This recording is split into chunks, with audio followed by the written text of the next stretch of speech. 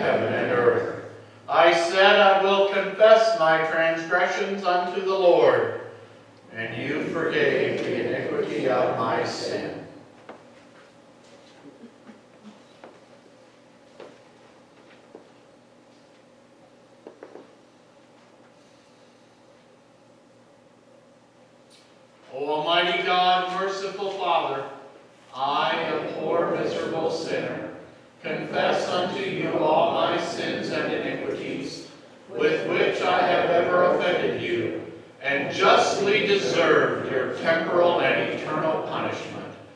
But I am heartily sorry for them, and sincerely repent of them.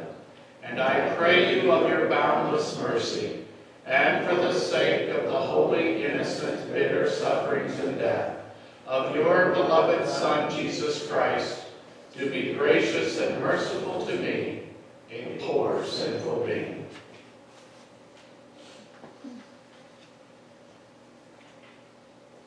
Upon this, your confession, I, by virtue of my office as a called and ordained servant of the word, announce the grace of God to you, and in the stead and by the command of my Lord Jesus Christ, I forgive you all your sins. In the name of the Father, and of the Son, and of the Holy Spirit. Amen. We continue by praying responsively Psalm 95. Psalm 95.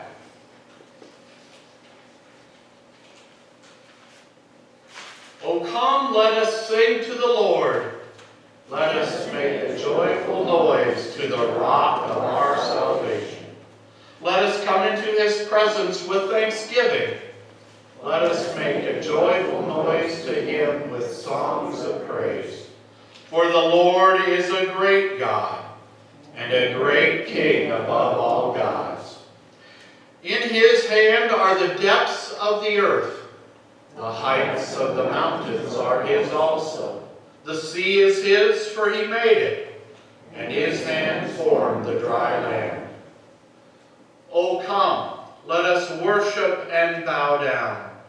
Let us kneel before the Lord our Maker, for he is our God, and we are the people of his pasture and the sheep of his hand. Today, if you hear his voice, do not harden your hearts, as at Meribah, as on the day at Massah in the wilderness, when your fathers put me to the test and put me to the proof, though they had seen my work. For 40 years I loathed that generation and said, they are a people who go astray in their heart, and they have not known my ways. Therefore I swore in my wrath, they shall not enter my rest. Glory be to the Father, and to the Son, and to the Holy Spirit, as it was in the beginning, is now, and will be forever. Amen.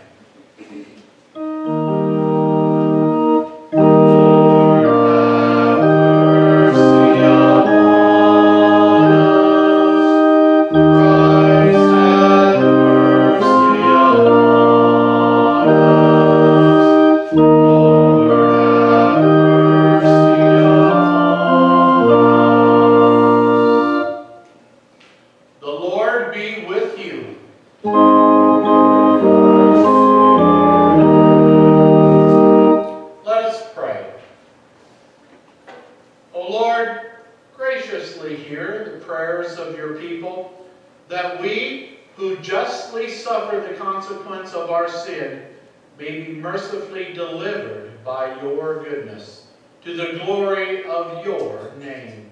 Through Jesus Christ, your Son, our Lord, who lives and reigns with you in the Holy Spirit, one God, now and forever.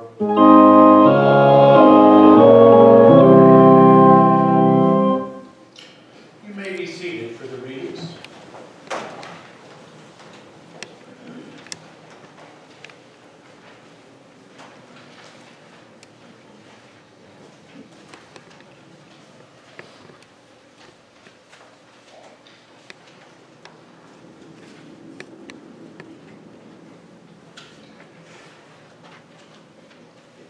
The Old Testament reading for Septuagesima is from Exodus chapter 17.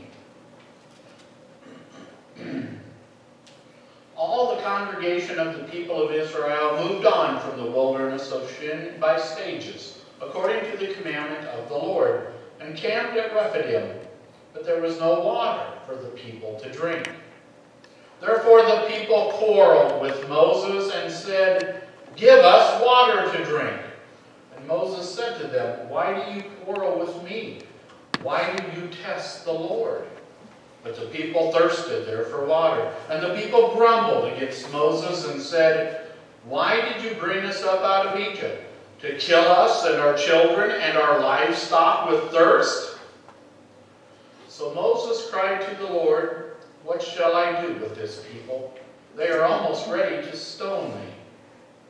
And the Lord said to Moses, Pass on before the people, taking with you some of the elders of Israel, and take in your hand the staff with which you struck the Nile, and go. Behold, I will stand before you there on the rock at Horeb, and you shall strike the rock, and water shall come out of it, and the people will drink. And Moses did so in the sight of the elders of Israel. And he called the name of the place Massah and Meribah, because of the quarreling of the people of Israel, and because they tested the Lord by saying, Is the Lord among us or not?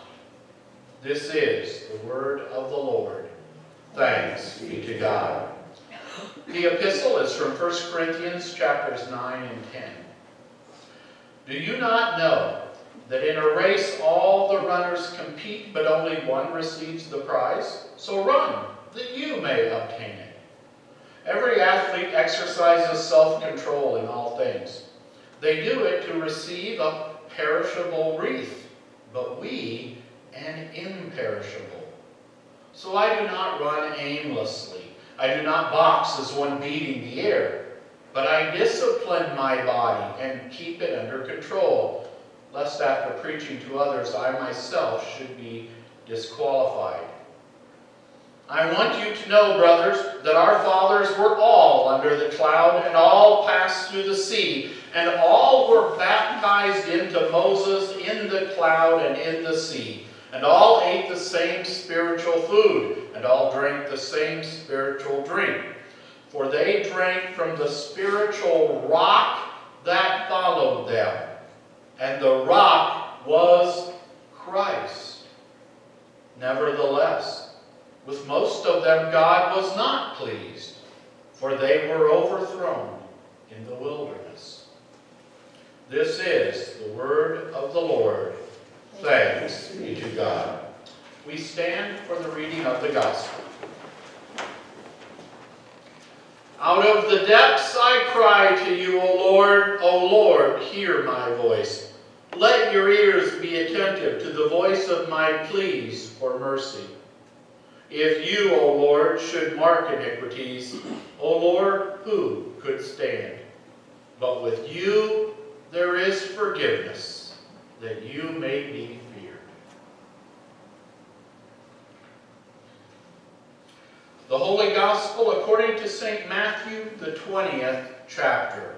Glory be to thee, O Lord. Jesus said, The kingdom of heaven is like a master of a house who went out early in the morning to hire laborers for his vineyard. After agreeing with the laborers for a denarius a day, he sent them into his vineyard. And going out about the third hour, he saw others standing idle in the marketplace. And to them he said, You go into the vineyard too, and whatever is right I will give you. So they went. Going out again about the 6th hour and the 9th hour, he did the same. And about the 11th hour he went out and found others standing. And he said to them, Why do you stand here idle all day? They said to him, Because no one has hired us. He said to them, You go into the vineyard too.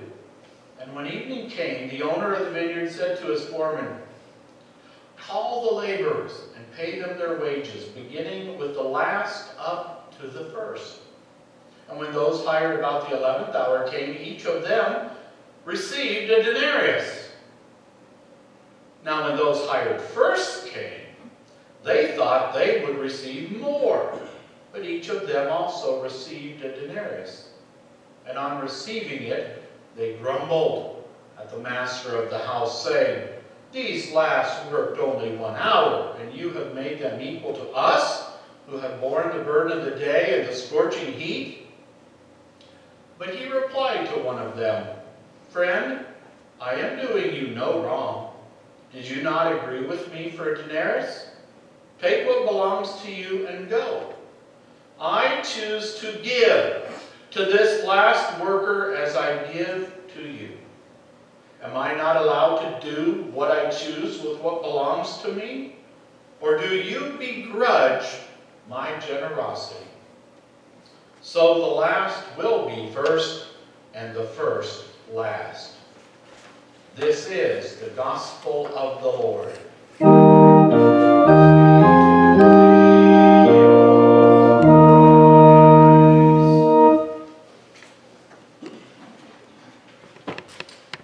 I believe in one God, the Father Almighty, maker of heaven and earth, and of all things visible and invisible, and in one Lord Jesus Christ, the only begotten Son of God, begotten of his Father before all worlds, God of God, light of light, very God of very God, begotten, not made, being of one substance with the Father, by whom all things were made, who for us men and for our salvation came down from heaven, and was incarnate by the Holy Spirit of the Virgin Mary, and was made man, and was crucified also for us under Pontius Pilate. He suffered and was buried. And the third day he rose again, according to the Scriptures, and ascended into heaven, and sits at the right hand of the Father. And he will come again with glory, to judge both the living and the dead, whose kingdom will have no end. And I believe in the Holy Spirit, the Lord and giver of life, who proceeds from the Father and the Son, who with the Father and the Son together is worshipped and glorified, who spoke by the prophets. And I believe in one holy Christian and apostolic church. I acknowledge one baptism for the remission of sins, and I look for the resurrection of the dead and the life of the world to come. Amen. You may be seated for our sermon hymn. This morning our sermon hymn is number 566, By Grace I'm Saved. And we'll be singing verses 1 through 3 and verse 6. Number 566.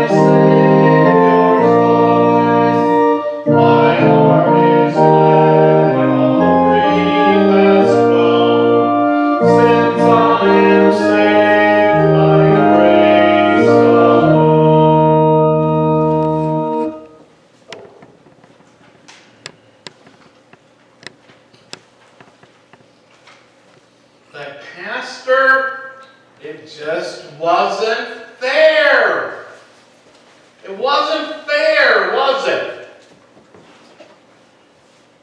Try what we see happen in our gospel reading for today. Try that at your place of employment, or even try it at home with your kids.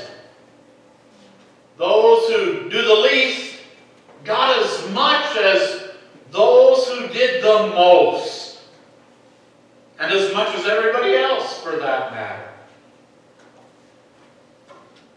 And no, it doesn't seem quite right to us. And it might even plant the seed in our old Adam's thoughts that maybe it's just better to come into God's kingdom late rather than early, so that we can enjoy life standing idly by. And following Christ entails self-denial and sacrifice. It requires discipline. But look, this story is not about how to run a business, or to manage a vineyard, a farm, or any other type of business. It's not a story about how to run a country either.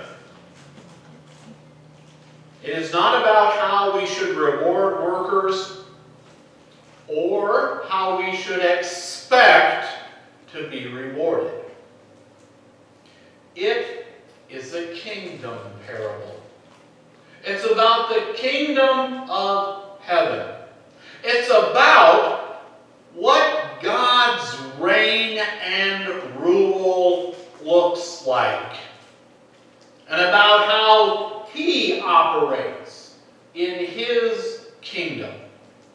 And when it comes to the kingdom of heaven, a kingdom governed by a loving, gracious, and merciful God, well, you can pretty much throw whatever we think right out the window. Because what God did for you and for me, it makes no sense to our selfish, self-absorbed little brains. It makes no sense. What He did, what He does, what He will do isn't fair, and it isn't right in our sinful minds. For He takes our sin and shame and guilt and filth, and He gives His own righteousness. He makes us. He and the church gives us new birth, gives us a birth of above. He washes us, He feeds us, He cares for us, He comforts us, He rebukes us, He disciplines us, He tests us. He cares for us in this incredible way, though we deserve nothing. We haven't worked all day. We haven't labored for 12 hours in His kingdom to work, to learn, or to earn or merit anything. We actually deserve even worse than nothing. You confessed it just a few moments ago. We deserve temporal and eternal punishment.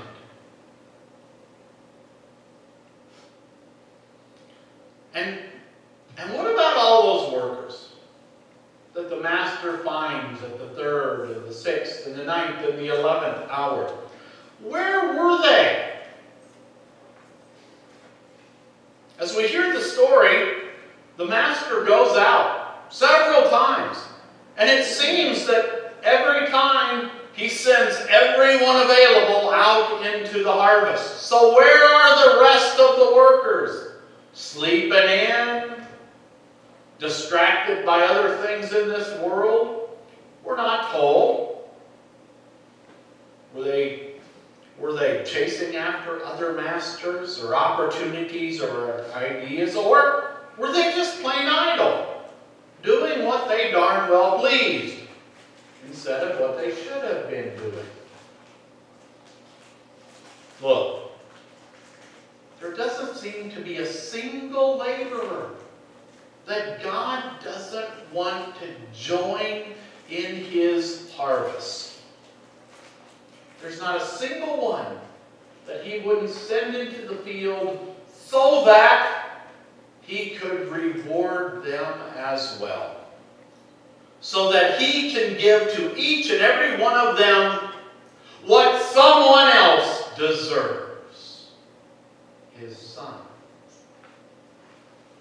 It's a mind-blowingly gracious kind of story. And I would suggest to you that it is so mind-blowingly gracious, it's hard for us to even appreciate. It seems so unfair, unright. So now we must pause for a moment and take a look at our own lives. Measure up how we do. Are we there bright and early in the morning?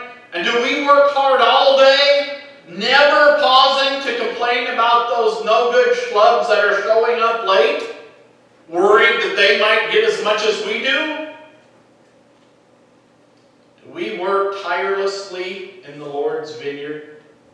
Just think for a moment about some of your thoughts and some of your words this last week or maybe the last month. Have they always been charitable? Have you always gone the extra mile to protect others' reputation? And were your thoughts and words always pure, without spot or blemish? And remember folks, God demands perfection.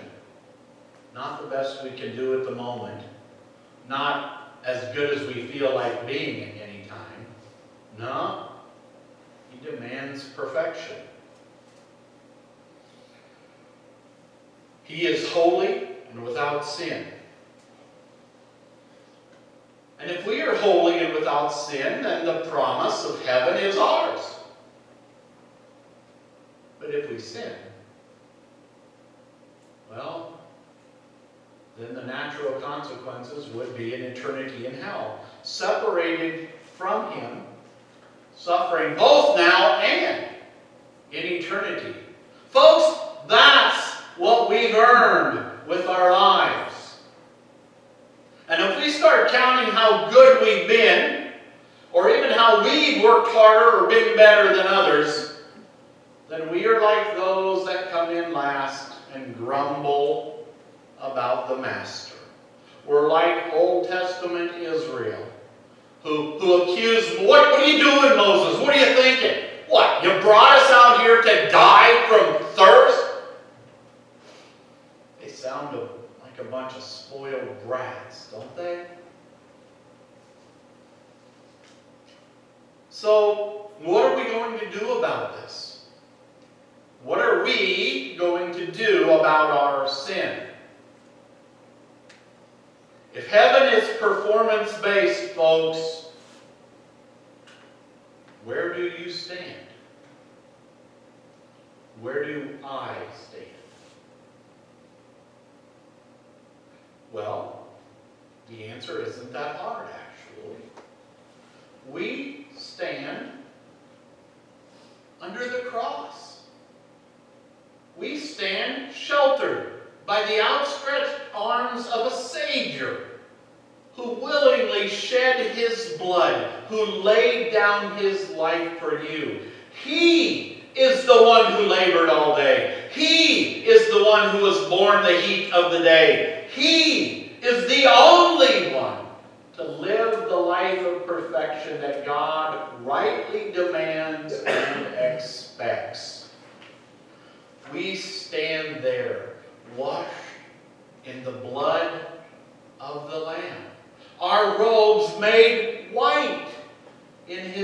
perfect holiness and sacrifice. We stand underneath the glorious umbrella of God's grace, His unfathomable grace toward all mankind. And there we are shielded from what we deserve. We're shielded by what Christ did, living a perfect life of obedience for all. And all of this, all that we receive from God is gift, without any merit or worthiness in us. It's all gift, graciously provided by Him. It's like water from a rock when it was needed. Like His Word, which is given to us to create and sustain and nurture life-saving faith. It's water and blood and body and words of forgiveness spoken by His called and ordained servant. We are truly saved by grace, out of the goodness of God's gracious will. It's all gift. We get what Jesus deserves, and He got what we deserve. It wasn't fair, and it's not right. And thanks be to God for that. It is the blessed exchange. And that's His kingdom. And that's life in His kingdom. For we are His children, by grace through Spirit-created faith. All gift. All gift. O Lord, thank You for the denarius of forgiveness, life, and salvation You have given us, me, and these Thy children. We have certainly not deserved it, and yet You died to give these precious gifts to us. Thank You, dear Father, for sending Your Son, and thank You, Holy Spirit, for giving us the hands of faith to cling to the One who was perfect and pleasing to the Father. By Him we are saved. Amen. We stand for prayer.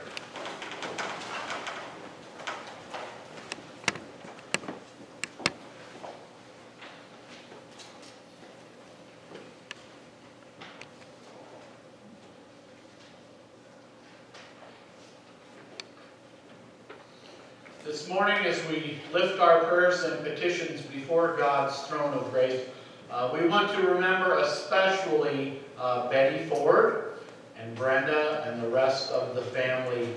Yesterday, shortly after lunch, Betty took a fall at home here in Bunker Hill. She must have taken quite a blow to the head. She was initially treated in Staunton. They transferred her up to St. John's in Springfield. They did some surgery late last night to try to relieve some of the pressure on her brain. When I left the hospital last night, she was in intensive care, extremely sedated, and quite frankly, the prognosis doesn't look very good. At this point, we're probably praying for a miracle, or that He would grant her a peaceful end. But we certainly remember Betty and Brenda in our prayers this morning. Let us pray for the whole Church of God in Christ Jesus, and for all people according to their needs. For the Holy Church, that all who have been called into the vineyard of the Lord would recognize their unworthiness for such a gracious gift, rejoice in the salvation they have in Christ, and remain steadfast in the Word. Let us pray to the Lord. Lord, have mercy. For all pastors in Christ, that they would gladly preach the saving gospel to all, not counting the cost, and not for their own glory or the praise of men, but for Christ's glory alone. For all other church workers, that all they do would be in service to this same saving gospel. And for an increase in these vocations, that the Lord of the harvest would use his laborers as his blessed instruments in bringing sinners into the vineyard of his redemption and love. Let us pray to the Lord. Lord, have mercy. For our congregation, that we would love one another as Christ has loved us, give generously to support the ministry here and abroad, pray for our enemies, put away all earthly grumbling, and bask in the glorious provisions our Lord lavishly bestows on us. Let us pray to the Lord. Lord, have mercy. For the most vulnerable among us, especially the unborn and elderly, that we would cherish life from the womb to the grave, seeking to care for them to the best of our ability, and that a culture of life would be embraced by more and more in our society until it becomes the norm. Let us pray to the Lord. Lord, have mercy. For all the nations of the world, that justice, peace, and the common good of all would be the goal of all those in and under authority. Let us pray to the Lord. Lord, have mercy. For all those suffering or recovering from illness, for those who are sad and sorrowful, for those suffering from broken relationships or financial distress, for those to whom death draws near, and for those who are grieving, that Christ would be their health in sickness, their joy in sorrow, and their life even in death. Let us pray to the Lord. Lord, have mercy. For the gift of new life about to be given to Kate and Jake Holly, we give thanks, and we ask that the Lord of all would keep mother and baby safe during the process of delivery, and that he would make her one of his by the washing of holy baptism. Lord, in your mercy, hear our prayer. For those who come to the table of our Lord this day, that they would receive the very body and blood of Jesus in repentance and faith, and to their abundant blessing, let us pray to the Lord. Lord, have mercy. For the faithful who have gone before us and enjoy heavenly bliss, let us give thanks and praise, that we may be brought to share with them the feast of joy that never ends in the eternal vineyard of our Lord. Let us pray to the Lord. Lord, have mercy. Into your hands, O Lord, we commend all for whom we pray, trusting in your mercy through Jesus Christ our Lord, who has taught us to pray. Our Father, who art in heaven, hallowed be thy name. Thy kingdom come, thy will be done, on earth as it is in heaven. Give us this day our daily bread, and forgive us our trespasses, as we forgive those who trespass against us. And lead us not into temptation, but deliver us from evil. For thine is the kingdom, and the power, and the glory, forever and ever. Amen.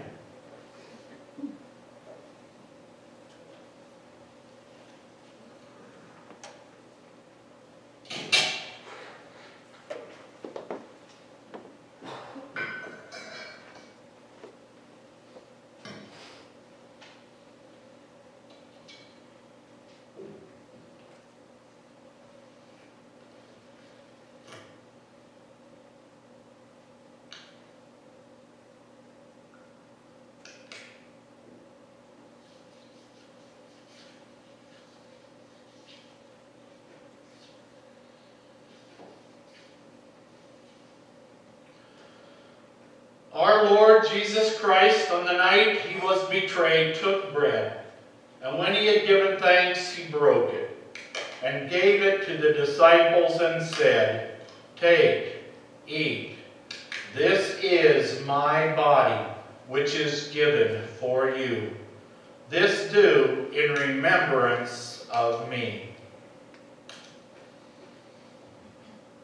In the same way also he took the cup after supper, and when he had given thanks, he gave it to them, saying, Drink of it, all of you. This cup is the New Testament in my blood, which is shed for you for the forgiveness of sins. This do as often as you drink it in remembrance of me.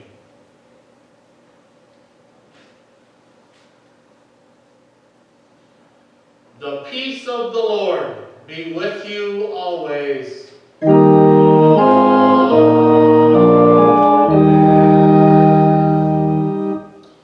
You may be seated.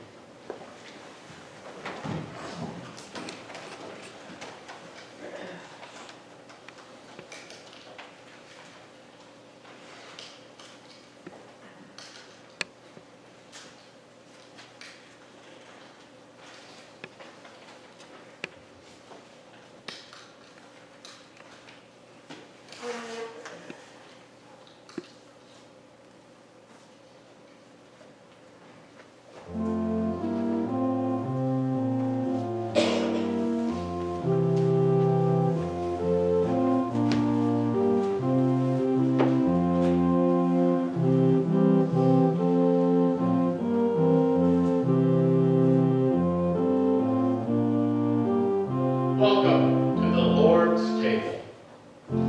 Take and eat the body of Christ given for you. The body of Christ given for you.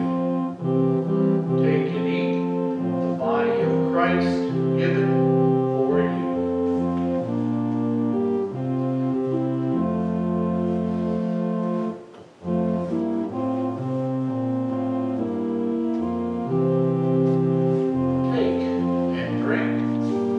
Blood of Christ shed for you. Take and drink the blood of Christ shed for you.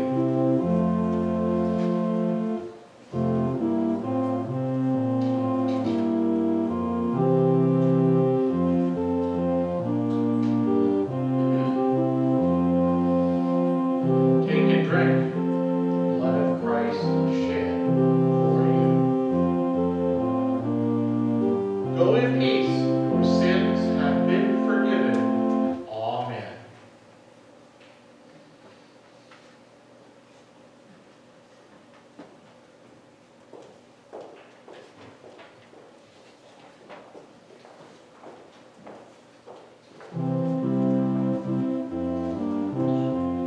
Welcome to the Lord's table. Take and eat the body of Christ given for you. Take and drink, take and eat the body of Christ given for you. The Lord bless and keep you in your baptismal grace to life everlasting. Amen.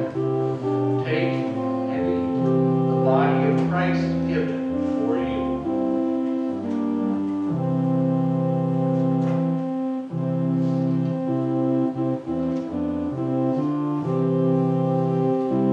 Take and drink blood of Christ shed for you. Take and drink the blood of Christ shed for you. Go in peace, your sins have been forgiven. Amen.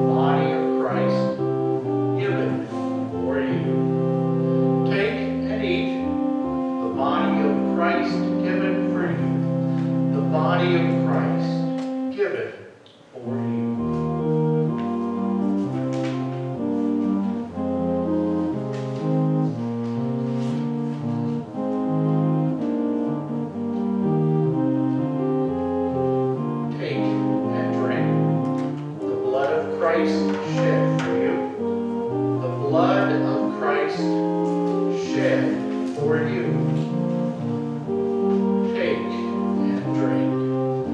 The blood of Christ shed for you.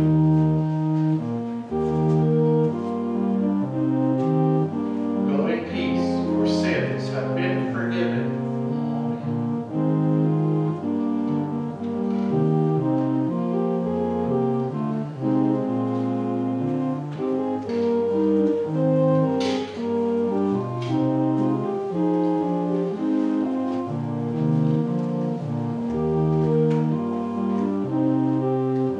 Welcome to the Lord's table.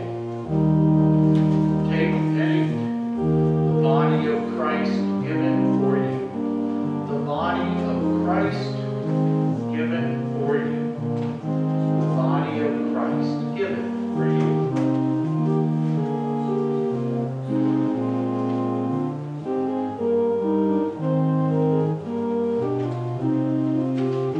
Take and drink the blood of Christ shed for you. Take and drink the blood of Christ shed for you. Go in peace. Your sins have been forgiven. Amen.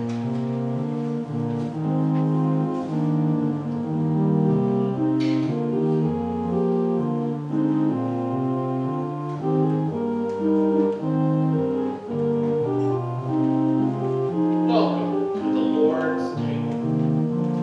Take and eat the body of Christ given for you.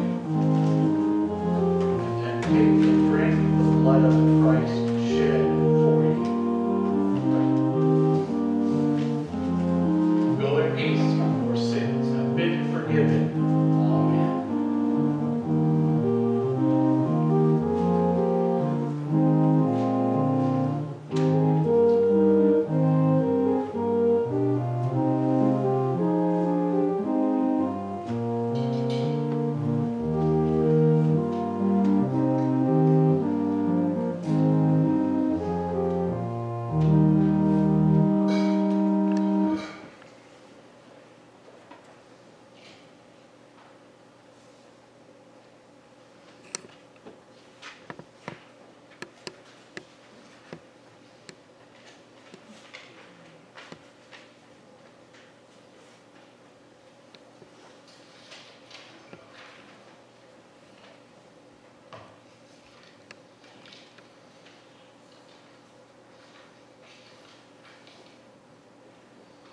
Now may the body and blood of our Lord and Savior Jesus Christ strengthen and preserve you in both body and soul to life everlasting. Depart in peace and joy. Amen. We stand.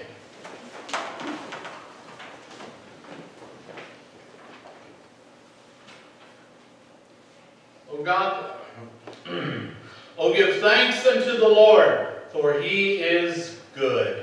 And his mercy endureth forever. O God the Father, the fountain and source of all goodness, who in loving kindness sent your only begotten Son into the flesh, we thank you that for his sake you have given us pardon and peace in this sacrament. And we ask you not to forsake your children, but always to rule our hearts and minds by your Holy Spirit, that we may be enabled constantly to serve you. Through Jesus Christ, your Son, our Lord, who lives and reigns with you in the Holy Spirit, one God, now and forever. Amen.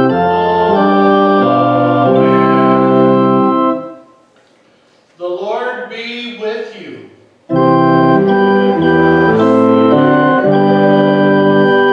Bless we the Lord. Thanks be to God.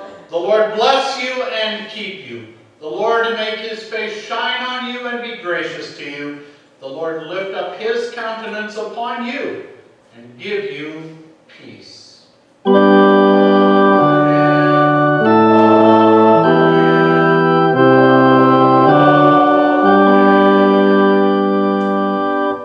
We close our service this morning with hymn number 7. 785. We praise you, O God. Number 785, we'll be singing verses 2 and 3.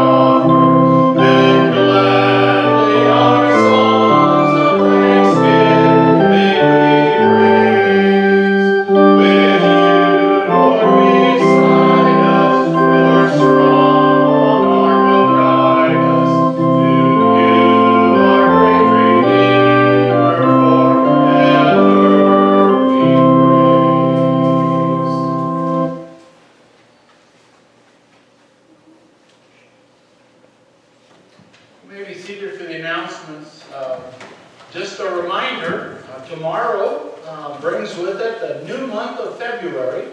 So elders, we do have a meeting scheduled for tomorrow night at 7 o'clock. Our midweek Bible study of the Psalms continues. And I hope and pray that those of you who've been able to make it have found it a little easier to pray the Psalms that will be featured in our services during this season of pre-Lent and Lent. And if you've missed the others, you haven't missed out. We do some review, and I really encourage you, consider joining us on Wednesday evening at 7. It's really a blessing when we can begin to understand and appreciate the Psalms a little better than maybe we normally can. Are there any other announcements that we need to make everyone aware of this morning? If not, then God's blessings to all of you.